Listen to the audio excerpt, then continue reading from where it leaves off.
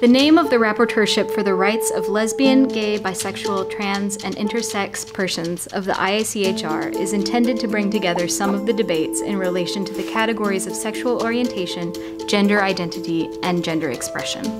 Sexual orientation is the ability of each person to feel emotional, affective, and sexual attraction to people of a gender different from their own gender, or to more than one gender, as well as the ability to maintain intimate and sexual relationships with such people.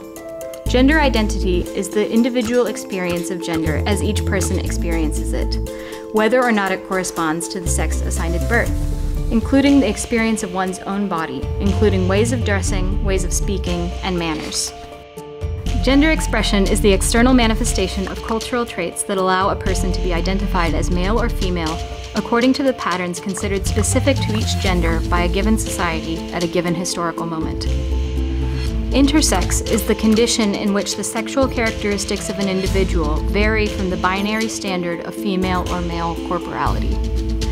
In addition to individuals who are recognized as LGBTI, there are other groups on the continent. An example of this is the existence of two-spirits and diverse ancestral sexualities in indigenous peoples.